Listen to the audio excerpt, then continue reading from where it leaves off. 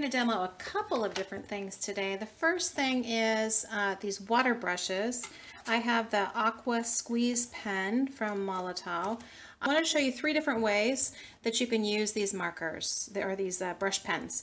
The first way is to mix your own watercolor or water ink in the Molotov marker. So I put some water, and then I took, remember yesterday's video, these color bursts, and I'm going to add a little bit to the water.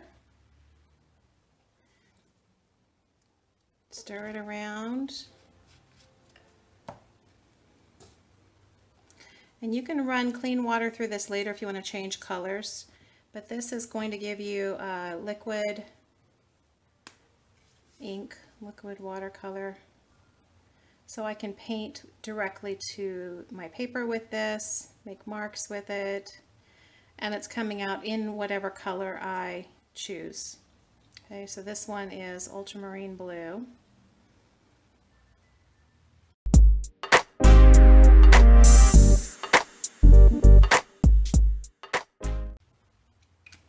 So that's one way. A second way is to simply use it as it's intended, which is just plain water. I mean, it's not just intended for plain water, but use it with plain water. And now I'm squeezing it to get the water to flow. And that's activating, it's flowing to the bristles and saturating them. Now I'm going to use, because I'm going to show you another way to use these Stabilo woody pencils. I'm going to scribble a little bit of that out on some palette paper and pick it up. So you could do this with any watercolor, but I'm going to pick it up with just plain water in the brush.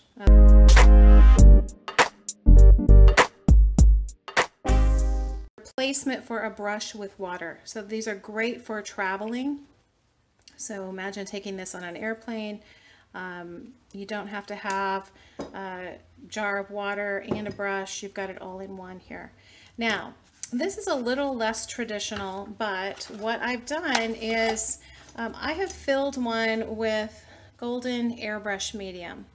And the reason that I've done that is that these pencils, these Woody Stabilo Mark-Sol pencils, they're water reactive, they're water soluble, which means that if I put them on the surface here, let's say, and then I go over top of it with something wet, some other wet medium, they're going to reactivate. So watch what happens. If I just take a wet wipe over top of this, I can actually remove it. Now that's good if you want to be able to remove it, but if you want it to stay put like paint, what I'm doing is I'm going to activate it with the airbrush medium, and that's going to make it permanent. So let's finish filling in. I started this flower here. Let's fill in some green for the leaf. I'm just coloring directly to the surface, and then this has got the airbrush medium in it. I'm going to activate that color on the surface.